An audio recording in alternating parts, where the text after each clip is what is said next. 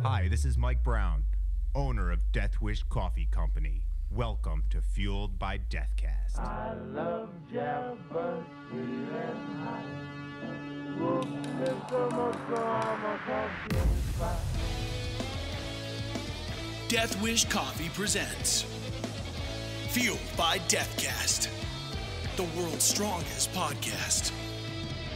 With your hosts, the incredible Jeff and the amazing D-Man.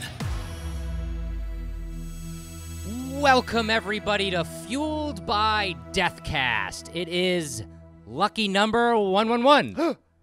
I guess God. go play the lottery or something, right?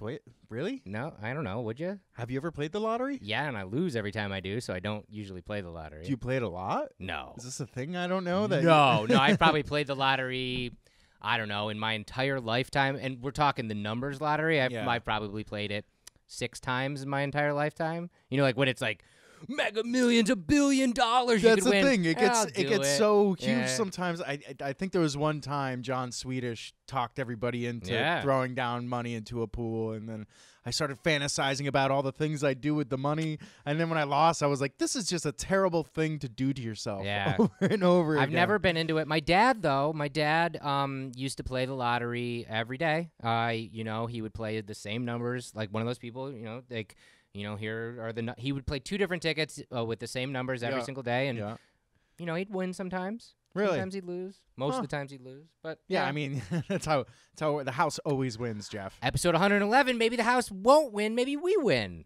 I don't know. Maybe we're the house. Maybe we're the house. Anyway, I know for a fact I am the Incredible Jeff. And I am the house. Says the amazing D-Man. And we'd love it if you guys took a second and followed us on social media. It's very easy to do. First and foremost, I'm at Jeff Wish Coffee. And I am at Death Wish Dustin. And you can follow the show on Instagram, Facebook, and Twitter over on at Fueled by Deathcast across all those platforms. Trying to do some fun stuff over there. And I noticed you've been doing a lot more fun stuff on the Instagram account. Yeah. Like, I don't know, you're just posting more, and, like, I'm seeing more about our past guests. Yep. And now I'm doing some stories, which is good. Yeah, and, I see that. And like I said, the Twitter is more about engaging with our past guests and what they've been up to, which is a lot of fun. And Facebook is just a free-for-all. You guys want to talk to us? That's the place to go. Go to over on at Fueled by Deathcast over on Facebook, and I try to post sporadically about what we're doing. I really want to get into behind the scenes. Right. And we'll get to there. I want to do some fun stuff with behind the scenes, but I don't want to force it. I don't want to be like, we're here. Yeah, I know, right? But we'll get to some fun stuff over there. Let us know what you want. Follow us on any social platform. Interact with us. Tell us what you want to see from the show.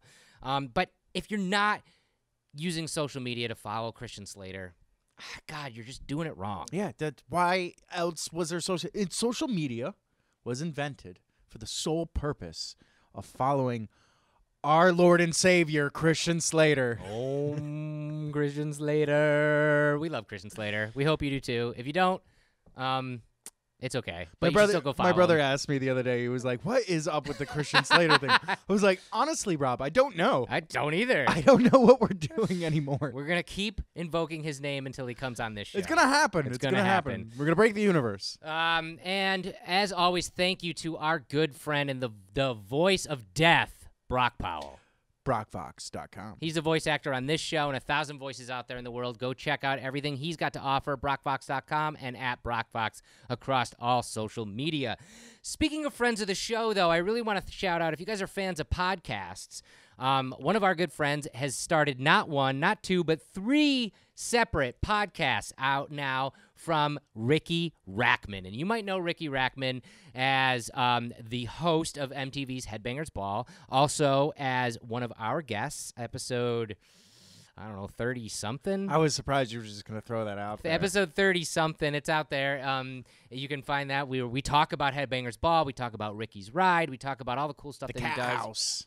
But yeah, one of the first podcasts that he came out with is called the Cat House Hollywood Podcast. And it is a very short and sweet podcast, about 15 to 20-minute episodes, where Ricky regales a story about some night at the Cat House. And episode 3 just hit this week, and it's a bombshell. It's all about how the feud between Axl Rose and Vince Neil Vince Neil from Motley Crue started.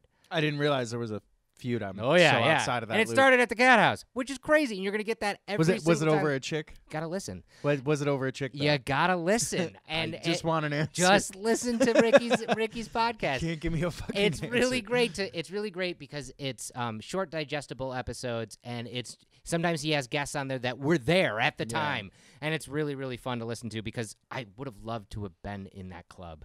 I was too young and across the country at the time that the club was happening, but boy, does it sound crazy in there. Yeah, and it's one of those things like when it's happening, not everybody really knows about it. It's afterwards that you hear about it. Like those things could be going on right now somewhere, Death Wish Coffee, and we don't even know it's happening. It's the truth.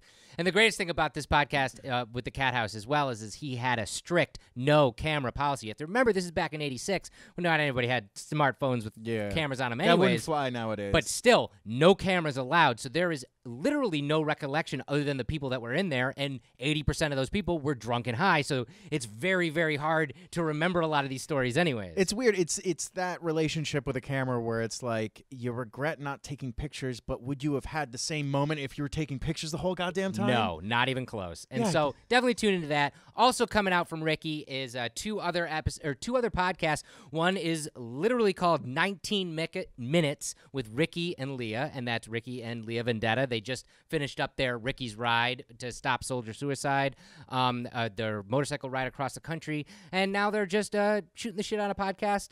They're both incredible people with a lot of stories to tell. That's a lot of fun, too. And finally, the third podcast that he's coming out with isn't even out yet. It's called One Foot in the Gutter. And I'm really excited for this one because this he's doing as a long-form podcast in the vein of Fueled by Deathcast. He's doing it as a guest-based podcast where because Ricky knows a ton of people from the comedy world, the music world, the NASCAR world, and everywhere else, and he's going to invite them on and just shoot the shit with them, talk to them about what they do, kind of like what we do on this podcast as well. So that's a lot of fun. So definitely tune into all those. You'll be able to find them, obviously, on iTunes and Spotify and wherever else you find podcasts. Secret code unlocked. Discount of death.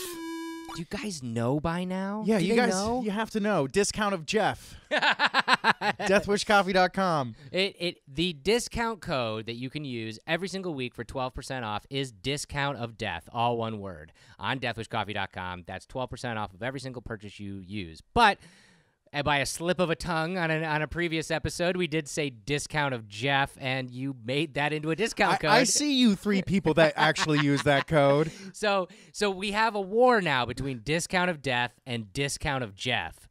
Pick which one you'd rather use and use that for 12% off on deathwishcoffee.com. And we got a lot of cool things going on the page you can use that for. We got a lot of mugs. We got a lot of mugs coming. We have a lot, we have the hooks. We have, the chocolate might not be around or. No, it's but we're doing more with that this year. We're doing some surprises. I was told by. There's still kettles left? Yeah. I was told by some of the merchandise that we're doing, like for summer and fall this year, blew my mind. And you know what? Discounted death. Discounted. Yeah, I gotta make another one. Not gonna make another one. Discounted death will work. 12% off all year round. Every single purchase you guys want to make, 12% off. What are you waiting for? Deathwishcoffee.com. Get there. This week, D-Man, it's somebody we've got on the show that I've been wanting to have on our show for a while, and our schedules have never really lined up. We finally got him. Artist Rob Pryor. Rob, we met a couple of years back now at a Walker Stalker event. Yes. Because he does all the Fan Fest events, and he is best known now for being a pop culture artist, and he does a lot of live art on stage with both hands. It's insanity. Metal music blaring, head banging, just like it is a performance. And this guy does it, with other musicians and performers. Jay-Z, Linkin Park. It's incredible. And we've gotten the chance to moderate some of his panels. I'll have some of that in this episode as well. But we sat down with Rob, talking to him over Skype from his studio in LA, and he talked about some of the stuff he's been working on. He talked about how he broke into art, where he was doing magazine covers for heavy metal and stuff like that. As an underage artist, allegedly. Yeah, and how he, was just an artist who wanted to just work. And that's what he does, is he works hard doing what he loves to do. Not only art, he's worked in sculpture. He's worked in special effects for Buffy the Vampire Slayer. That's crazy. He's worked on stage with some of the biggest names in music. It's incredible the amount of stuff that he gets to talk about. Plus, he gave us a surprise sneak peek of his gallery show that's going to be touring this year called, or I forget exactly what it's called, but it's all about Stan Lee, where he has drawn Stan Lee into iconic comic book covers, and it's really, really cool. There's so much awesome in this episode. I'm going to shut up so you guys can hear it. Mugs up this week for this week's Death Guest, artist Rob Pryor. Enjoy. The Fueled by Death Guest. Rob, let's start kind of at the beginning, because I think for a lot of people who are just meeting you for the first time, I think it's a very interesting origin story of yours, kind of, because you're not the traditional artist, and the way you got into art is not really a traditional track. Can you talk a little bit about like how you got into creating art? Sure. I mean, originally you said in the beginning, so I was like, well, first there was light. And no, I was born into being an artist. I actually didn't have a choice. My parents, before I was born, met with my grandparents, and they were like, yeah, he's going to be an artist. My entire family line are artists, but none by profession. Wow. So they were like, that's it. That is your chosen living. There you go. I got to tell you, there are times that I fired like, hey, maybe if I'm a cop. And they're like, nope. Fireman? Nope. Can I do good in the world? Nope. Just fucking draw, kid. All right. No, but that was it. They, they started training me before I could walk. They would, put crayons in my hand, teach me circles, triangles, squares, everything. Wow. And so yeah, that's how it all began. I was practicing with like oil paints and charcoal and chalk and stuff at 5. Wow. And then, so your method is to create art with 2 hands. And I mean, I want to... I don't know how to paint any other way. Right. When did that kind of start for you? When did you start using both hands to create? When I was born right-handed. So when I got to be about 10 years old, I thought, what if I lose my right hand? I'm done. That's a normal thought for a 10-year-old. It is. I think most 10-year-olds, are going, what if I lose my right hand? What if I drive a race car off of a cliff? No. So I thought, fuck it, I'm going to switch. So I switched my hands. I made my left hand my dominant hand. Like for the next couple of years, I refused to use my right hand as my dominant hand. So I switched playing guitar. I switched throwing a football, throwing a baseball. I switched it all. Wow. And my grades were like, because, they couldn't even read my name on the corner of the paper anymore. They're like, who is this blob? Me. So yeah, my parents were, at that point, they were like, why are you doing this? This is, don't switch back. And I refused. And so I was published at 13 and internationally published at 15. And somewhere before I got published, even locally, I had math homework due, and I had a painting due. And it was my first. It was a local publishing job, and I picked up 2 brushes just to speed things up, and I was like, oh, I could do this. And then I realized I can do my math homework and the painting at the same time. I can paint 2 paintings at one time. So yeah, that was sort of the impetus of it. I was just like, I can do it. And that was it. And you never looked back? Fuck no. It drives my wife crazy every now and then, because even like when I'm cooking in the kitchen, I'm consistently doing 2 to 3 things at one time. I'm like flipping eggs and unscrewing jars. And Is there a hand that does math better? Anymore?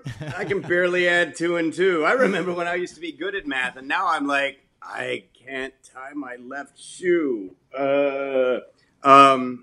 So yeah, I think I sign both hands and I write both hands. And they're completely different signatures. Mm-hmm. Except for if I start a signature with my right hand and finish with my left hand, my left hand will finish it like my right hand signs it. Oh, that's so and vice versa. I know, it's really weird. A hand signature or signature analyst came to me and he was like, I want you to try this. And I tried it and he was like, I've never seen that. Wow. So, yeah. So when you said you got published at 15, where was that? How did that come to be? How did you get published so young? I was sending my portfolio out. My dad was pretending to be me. Oh, wow. Yeah, so there'd be a phone call that would come in. I was working for TSR at the time, Dungeons and Dragons at the time. Nice. And a few others. I mean, I worked for them. I worked for Steve Jackson Games. I worked for a bunch of gaming companies. And so a call would come in and they'd be like, this is the deadline. And my dad would be like, oh, yeah, I think we can meet this deadline. And he'd look at me and he'd go, can we meet that deadline? And that was it. Wow. Yeah, when I was about 17, maybe 16, there's a bunch of companies found out that, and by then it was just too late. I mean, they were like, no, fine, we'll figure a way around it and do it. Wow. Oh, what? So they found out that it was actually a minor. Really? Yeah. Yeah, wow. Nobody got in any trouble or anything? No, I mean, we ended up finding our way around it. I thought I was going to lose all the jobs and everything. And they were like, no, this is good because now you can come to conventions and you can, meet people and, we'll figure a way around it. They were like, this is actually pretty good. Wow. So did you enter into the convention world pretty young then? Oh, yeah. Really? Oh, yeah. Yeah, I was doing conventions and stuff in high school. Wow. And, my job, instead of going to, work a second job or a job after school, would be just to paint and, and draw and do like illustrations for magazines and books and stuff. Wow. So you're probably one of the perfect people to ask about the progression of the con world, in the last 20 years, like what it started as and what it's turned into. It started as just fans, man. Especially with like Dungeons and Dragons, it wasn't about celebrities. It wasn't about any of that. I mean, the celebrities at that time were like, who's a professional Dungeons and Dragons player? That's and it was the artists and stuff like that. And over the years, I watched comic conventions turn from comic conventions to media conventions. Yeah, and like San Diego Comic-Con, when it first, man, it used to be, God, it was so great. Like all the artists, we'd all go, play card games and stuff together after the con and, drink beers and get wasted. Well, maybe in high school I was doing that too. But allegedly. Allegedly. Who knows? Maybe. I don't quite remember. I do not recall. How can you draw with two hands? Lots of drugs.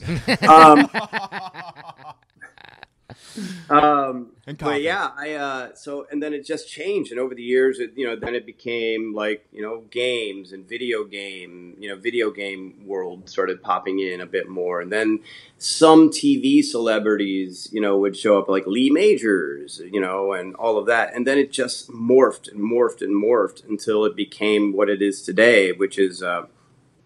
Let's face it, it really is a multimedia show. Yeah. You can't even call them comic conventions, really. Yeah. Which is fine. I mean, look, everything has its progression. I miss the old days of, just being able to go and see, a ton of artists and, stuff like that. Which I got to say, the one thing that, not the one thing, I love a lot of things that they do, but the guys at Heroes and Villains and Walker Stalker, man, tons of art. Tons of art. Yeah, they're really, really all about that, which is great. Were you always a fan of, like, I guess as we call it in today, like, of geek culture? Because you said you started working for, like, Dungeons and Dragons and stuff like that. Yeah? Yeah, totally, right?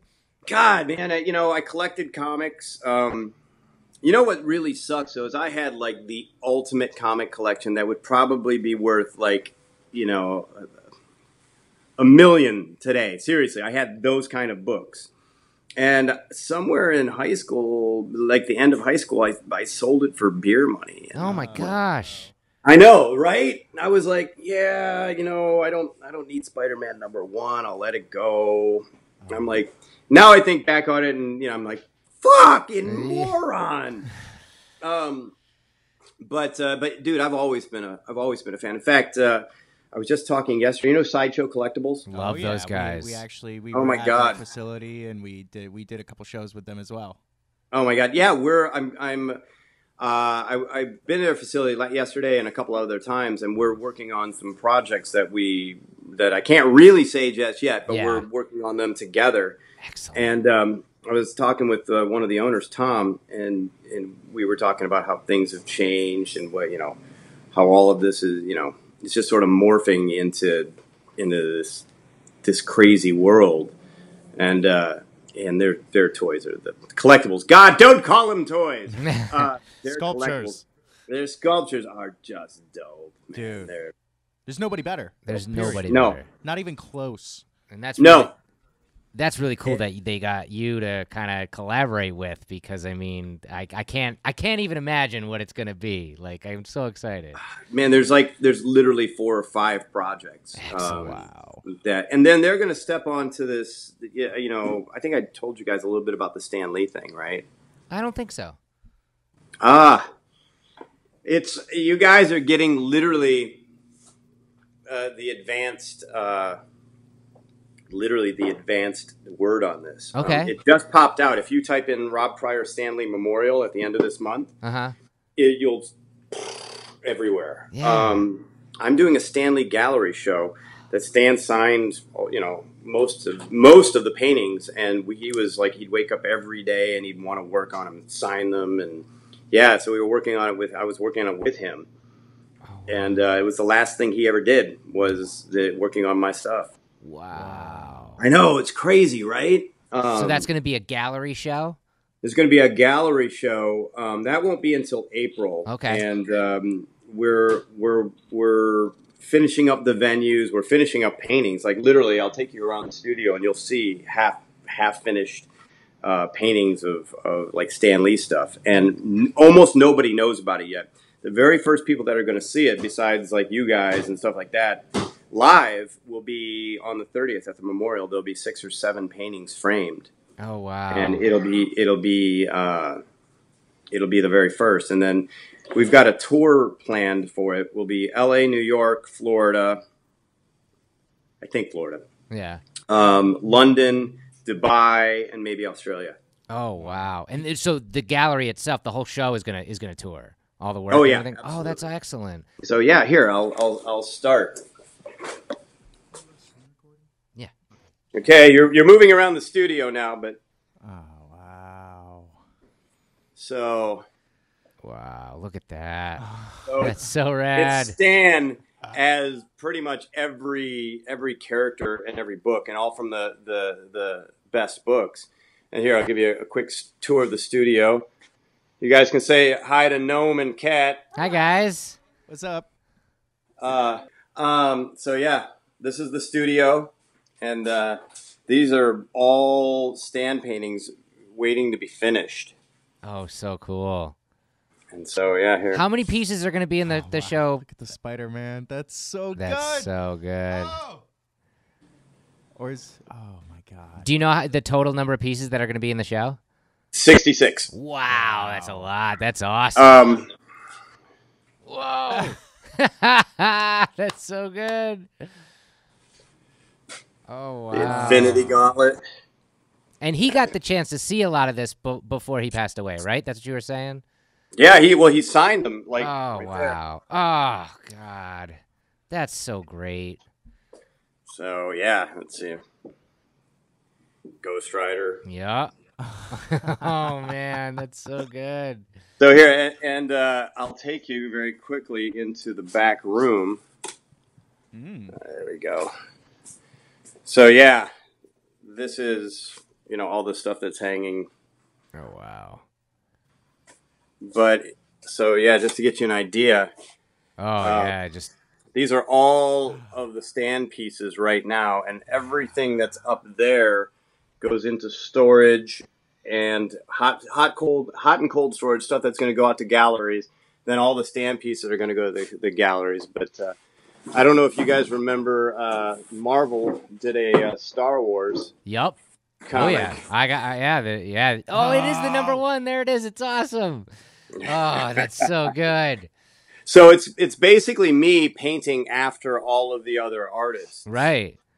So, so it's Rob Pryor after, Steve Ditko, or Rob Pryor after Jim Steranko, or, any of that. So that is that's the secret show. That's so the one cool. So when you say you're going to take it on tour, are you going to go on tour with these, or is it just going to be? I'll go to the beginning of every single opening of every single show, and I'll do a live painting while I'm there. That's what I was going to ask. Yeah, that's awesome. Oh, yeah. Because that's so exciting to see you work. I mean, your work is exciting to look at, but to see you work is even more exciting. So. It's so weird because, if you just said that 7 years ago, or about 7 years ago, I would have been like, fuck you. I'm not going to paint live. That's never going to happen. Whatever. So, well, I did hear you mention out of the cities that the tour is going to go to, you're coming to New York City.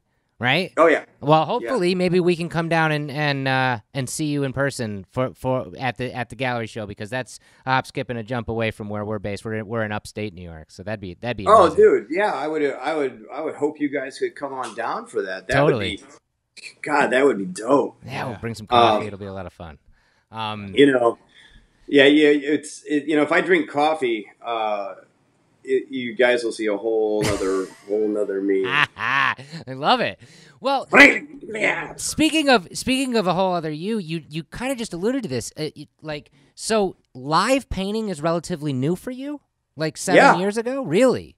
Where did you kind of get into the point where, I'm going to give this a shot? Because that's a Tech 9, really? Yeah. Okay, explain that a little bit. So I did a book on one of his albums. I did the book for it. Okay. Like a book of all his songs. So he'd send me the lyrics, and I'd do these illustrations to it and all of that. And so I went and painted at Strange Music. And that's their company. Yep. And it's this massive headquarters. And so I went and did that and painted for him and the crew and all of that. And so he's got this idea, and he started calling me for like 3 months. He'd be like, hey, do you want to paint on stage live with me? I was like, no, I'm good. I don't want to do that. And finally, he asked me, he goes, well, why not? And I go, I have stage fright. Yeah. And he's like, oh, don't even worry about it, man. The lights will be in your eyes. You'll never see anyone. He fucking lied to my face. I got there, and I walked out, and the first thing I saw, this sea of people. I'm like, there's no lights. There's no fucking lights. No lights. And, it was like, I call it the Charlie Brown moment, because all I started hearing was womp, womp, womp, womp, womp, womp. And like all their heads were growing really big. And I was like, fuck. So I thought, I can't do this. I'm going to go grab a bottle of Jack. I'm going to go cry in a corner, and I'll apologize to him later. And, I turned to leave. Literally, I turned to turn off stage to walk off. There's my wife. Good wife. And I was like, face my wife or face the crowd. I will take the crowd any day. Any day. And that was really it. That started it. And from then I did a few more shows with him, and then other bands, and people started seeing it, and I started doing, more and more and more shows. So were bands contacting you at that point, or was it the other way around? Yeah? No, bands were contacting me. Wow. And, and I'm friends with a lot of musicians, like guys from Shinedown, which I still haven't painted with yet, but some of my best friends. And you're on stage painting live with musicians. Do you do it for their entire set, or is it? Oh, yeah. I'll stay there for the entire set, and I'll paint. Usually it's a 4 foot by 8 foot painting. Mm-hmm. I've taken now to doing two paintings. So I'll do one on one side of the stage and then run across and then do another painting and then run across. So I'm doing two paintings. At the Linkin Park, one of the Linkin Park shows, it was Linkin Park and Steve Aoki. I painted, it was an 8-foot painting, 2 4-foot paintings put together. I painted Steve Aoki on one and Linkin Park on the other. Wow. And then at 20 minutes before the show was going to be done, they pulled the paintings apart and pushed up a new 4-foot by 4-foot blank. And it's the thing that tied the two together. And so in the last 20 minutes, I painted this sort of conduit between the two paintings. Wow, that is so incredible. And you've gotten to do it, I know, with like the bands that you mentioned. And you also have mentioned to me before, you've been on stage with Jay-Z, right? Yep. And most recently, did you do, and now correct me if I'm wrong, did you do a piece either for or with Jeff Goldblum? Yeah, I did it. I did it of Jeff Goldblum, and we went and he saw it, and then we're talking about going and painting with him because he is a ridiculous musician. That just jazz ridiculous. album is crazy good. The one Right? he just came out with, it's so my good. God. So you're gonna get on stage with him maybe and do something? Oh yeah, Oh, yeah. that's so exciting. We're working that, and it's going to be a little while just because my schedule is insane because I also direct movies. So I'm going to be. I've got a movie I've got to direct this year in November. It's just my life is insane. Yeah. But we're planning it. We're all in the talks of when it's going to be. He's in Europe right now, or he was in Europe. So it's when he can do something somewhat local, at least to start. Yeah. Then I'm going to jump in and we're going to do something. But dude, he's cool. That's so cool. He's a cool cat. I really like him. Well, I love watching you work live. It's so exciting and invigorating. And one of the things that I know when we've been able to moderate your panels that is a question you get all the time that I want to kind of open up for our listeners and everything too is you not only when you're on stage with a band, but when you're not on stage with a band and you're doing it yourself live, you paint to loud music. And yeah. And has that always been a thing with creating art? You just can't do it in silence, right? No, in silence I get in my own head, and then once you're in your own head, you're your worst enemy most of the time. Yeah, and I mean that goes with anything, really. And so the louder the music, the more just out of my own head I can be. And I used to be primarily strictly a photorealist. And back before Photoshop was prevalent, that dates me a bit. I have to have really loud music. And I prefer, after a while, heavy metal, rap, stuff like that. But yeah. I mean, my playlist is really fucked up. I mean, you don't know what the hell is going to pop up. That's one true. One of my favorite moments is backstage with you as you're frantically getting your playlist together before hitting the stage. It's one of my favorite moments. But I wanted to kind of ask too, like you do a lot of heavy metal, a lot of rock, a lot of rap, and you're creating, especially at like a comic book convention or like a Walker Stalker or something like that. You're creating, something in that vein, whether it's video games or comic books or stuff. But I feel, and correct me if I'm wrong, I feel like the music affects the final product. Is that the case? Like if you were to have a different playlist, it would look different, right? At the end? Every time. Yeah. Every time. It absolutely affects the final product because, the crazier the music, sometimes the more, frantic I paint or, something like that. And, if it's rap, it's one thing. If it's heavy metal, it's one thing. If it's death metal, it's another thing. I kind of let the music just sort of dictate it most of the time. I think that is so interesting in an artistic sense because here you are creating something with both hands, and creating that in real time. But you technically have 3 brushes on that canvas because the music is another brush because you really you're in the rhythm, you're in what that music is doing to your hands as you're working, and I think that is an added layer that you don't even get in a lot. By the way, not just hands, the whole body. The whole body, yeah. Oh yeah, oh yeah, totally. There, you are dancing. Yeah. I love it, man. Yeah, it's awesome. Yeah, I just I don't know how to do it any other way. I think that's the best thing. Speaking of being so busy, you direct movies? Yeah, Well, I wanted to go back to I want that, to talk about 'cause that. I didn't know anything about How'd that. you get into doing that? I directed my first movie last year, and then I just signed for a 3-picture deal. And I've got a couple pictures I'm still doing with the one that I did last year. What was the movie last year? It's just being edited right now. Oh, okay, it's not out. It's called Painted Beauty. It's not out yet. The editor who did Get Out is editing it now. Oh, wow. Cool, great.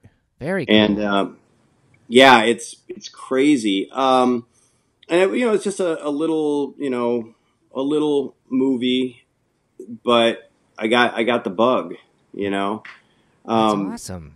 Was it something that you kind of always were thinking about trying, or did you fall always. into it? Or? I mean, yeah. When I first moved to California, I really got heavy into the business. I did storyboarding, movie posters. I did everything. The last season of Buffy the Vampire Slayer, I did just a ton of work on that. Storyboard wise, or like creatures, sculpting, because I sculpt as well. Oh my god! Wait, yeah. is that what you're doing for Sideshow? Are you doing sculpting stuff for them? No, nope, nope. Good try. I like that, Dustin. Good try. I literally 2 days ago for the stand thing, I got asked if I might do one of the pieces in sculpting form, and I might go ahead and do that, depending upon time. But I did that, I did application, way back then. I art directed movies, and I always wanted to direct, and so many years I was so close to directing, so close, and then finally I was just like, fuck this. My art career is doing what I need it to do. I'm done. I'm not even going to try anymore. And like sort of the minute I actually stopped, the opportunity came to me. Wow. with a company out of China, and same company I have a toy company with. I don't know if you heard of like Funko or Pop Life. Yep. Yeah. The owner of that and I have a company together. That's a toy company. Oh wow. So I know I do a lot of crazy shit. You just can't stop. I can't stop. There's there's no retirement. There's no. Dude, it's funny. My wife and I always, every year, we're like, well, okay, you're on the 5-year plan. So for the past probably 5 years, I've been on the 5-year plan. And for the next 10 years, I'll be on the 5-year plan. And, no, it's just, I don't know what I'd do with myself. Yeah. If I wasn't as crazy busy as I am. We have twin girls, 4-year-old twin girls. And, my wife always says that, had I not been ambidextrous, the universe wouldn't have come in and gone, all right, let's see how you handle this shit. Changing them both at the same time, feeding them both at the same time. Noses. And, but yeah, so, and then the next one, my next film, I'll be filming in London. And, it's going to be crazy. It's going to be crazy. So I'm just really fortunate to do all the things that I love, man. That's awesome. Well, then that gets to the question that we come to on this show, and I'm dying to know, through everything that you do, through everything you've been able to achieve, accomplish in your career, and the stuff that you're still doing, like starting, learning, and all this stuff, what fuels you to keep doing it? What fuels you to keep creating? I'm never good enough. Ever. Never, never, never. I don't believe that you ever. The minute you hit a plateau, that's death, man. That's the death of an artist. Because the minute you think that you're good enough, is when you stop trying to be better. Yeah. And so, I look at everything and just go, I want to do it all. I want to learn it all. I want to do more paintings every year. I want to be able to turn out, my goal right now is to hit over 400 paintings in a year. Holy crap. That's my goal. Are you close to that now? I think, I'm looking at them and they're going, probably. I think I'm going to hit I'll hit over 300 for sure this year. Wow. Do you know what you hit last year? I think I want to say it was 210 maybe. Wow. Something like that. Scott probably knows. Scott's not here right now, so I can't ask him. But yeah, I'd say over 200 last year, and this year it's going to be damn close to double that. Wow. So yeah, because I have other gallery shows planned that, and everybody in the background is laughing, like they're also crying. Yeah, little bit of death on the inside on that one. Yeah, I think. Yeah, there's as we keep talking and I see you guys. There's another show that I can't mention yet. That's fine. That's coming to an end this year. That I might be doing a gallery show with. Oh wow! So, we'll leave it at that. You guys can figure that one out. Okay. So yeah, it looks like I'll be doing that and.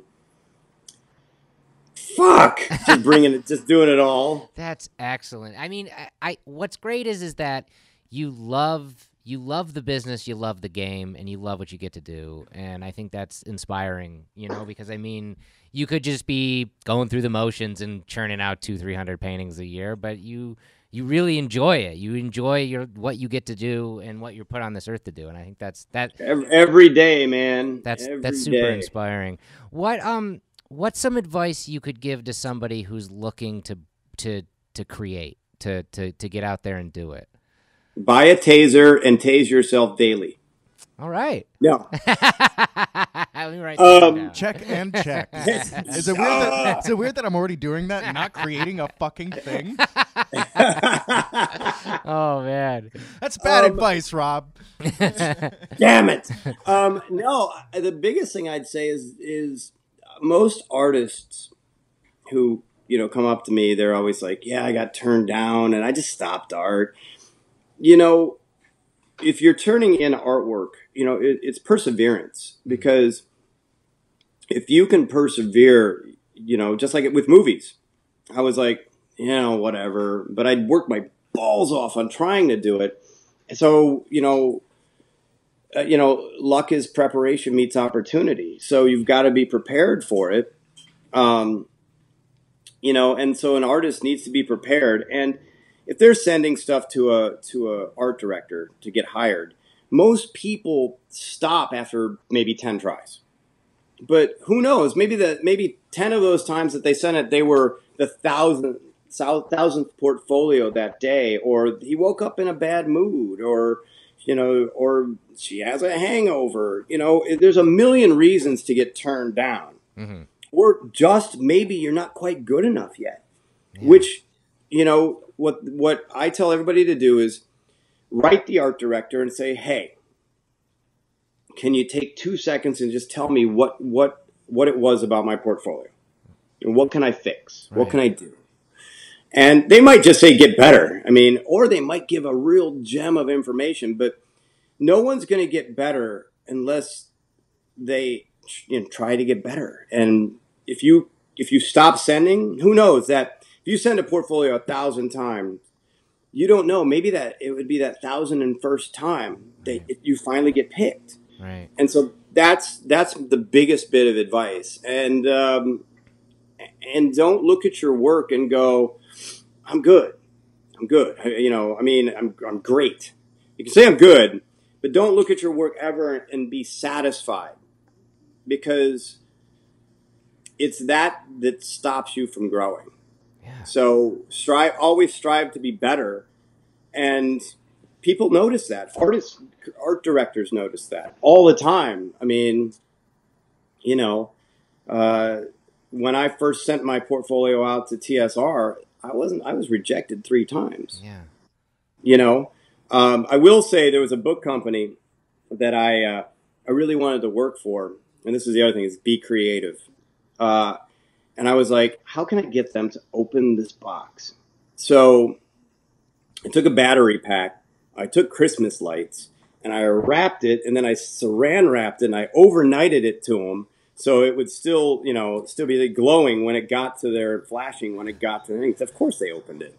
That was way back in the day. Now they would probably it's a bomb. Yeah. But that was just one of the ways that I got somebody to open one of my portfolios. Yeah, Smart. Yeah, you know what? You just keep trying. I think that's something that's lost on a lot of people is, because rejection can be crippling, and it shouldn't be. It should be that fire that just try for that 1,000th and first time. Yeah. Like I think that's really, really cool. I'm curious. Would you ever advise anybody to attempt becoming ambidextrous like you did? I get asked that so many times, and I get people that are like, look, I did this with my left hand. And here's the thing. If you're doing it to get noticed, you're doing it for the wrong reasons. Mm-hmm. If you're doing it and you're really trying to have a career and you stop and you take the time to learn your left hand, use your left or right hand, then you're taking time away from what's really important. And that is to learn your process. That's what I always tell people is, yeah, it makes me faster, but I've been doing it, since I was 10. Yeah. So, God, I literally have been doing it, over 40 years. Yeah.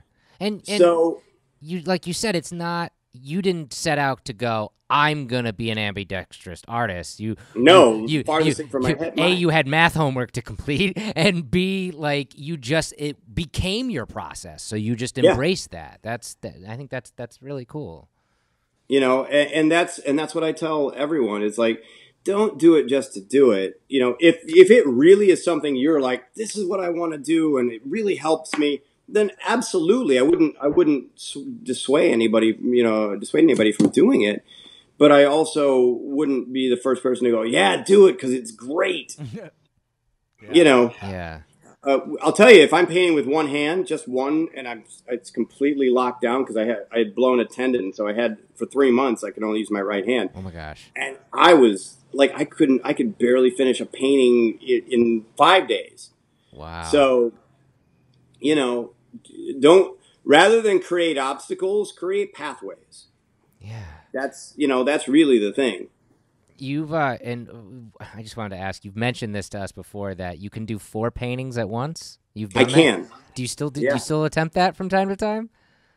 Yeah, not as much right now, just because my studio space isn't there for it. But I'm actually, I just talked to my manager. He's going to put a separate wall in because I need to speed up. But he's going to put a wall in behind me, a portable wall behind my studio in my painting space because I have 2 big painting spaces, and that way I can do that a bit more. It's right now it's more about logistics and how I'm set up.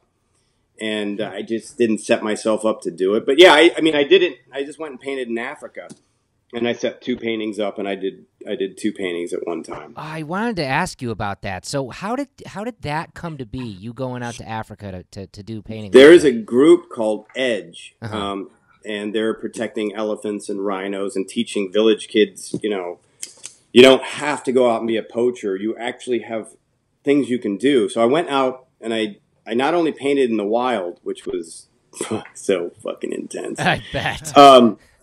Because hold on, I'll give you a story. Okay. But I also was teaching, village kids, that they could paint. And the question I got from most of them is, "Wow, there's other things we can do." And I was like, "Absolutely, you can do anything you want to do if you want to do it bad enough." Yeah. So I got to do that, but there was one point that I was drinking with some of the rangers because I was always surrounded by rangers when I would paint. Where in Africa was this again? Kruger Park, okay. South Africa. Yep. Okay. And it looks like, by the way, I might be going back to Africa with the BBC to do a documentary. Oh wow! Cool. So yeah, it's shaping up more and more daily. Wow. But I was back and I was drinking with the rangers, and I'm at the end of a driveway, and I heard this whimpering. And I turn around, and it's a fucking hyena. Now, how I pictured a hyena and what I saw were 2 different things. I'm picturing this little dog thing from like Lion King, and they're like, yip, yip, yip.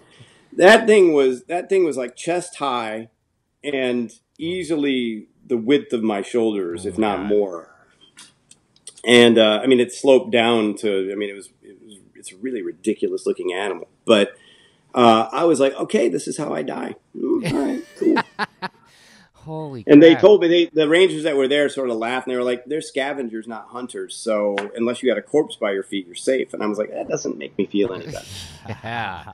Nope. Oh my gosh, that's such a cool experience, and I hope you do get to go back and do stuff with. I do. I do. I wanna be able to help the kids out there, and dude, painting in the wild, there was nothing like it. Yeah. There's nothing like it. It's so cool. It's so crazy. Well, with everything that you've got going on, the stuff we talked about, the stuff we can't even talk about, I want all of our listeners and viewers to be able to follow you and follow your journey. Where's the best way to do that? Would it be your website or would it be social media? Well, you can go to my website, and I think it has all my information. It's funny, I haven't even been to my website. I think it has all my information on there, but there's prior to art, the prior PRIOR, the number 2 art ART on Instagram. Mm-hmm. And what am I on Facebook? Is it Rob Pryor Official? Yeah, it's Rob Pryor Official, and I'll put all that. You know better than I do. I just didn't know if there was one that you utilized more than the other because Instagram. I like Instagram a lot because makes sense. And they don't like with. I hate tweeting. I hate Twitter because they give you X number of words, and it's like, and a picture takes up most of those words. So I can put a picture on there, and then just say and the. Yeah, exactly. Well, I'll have all that info in the show for all of our listeners and watchers. And awesome, man! I can't thank you enough for taking time to talk to us. Dude, because thank you for having me on. Yeah. And thank you guys for making kick-ass coffee. This has been Fueled by Deathcast, a Death Wish Coffee Company podcast production. Thanks for listening.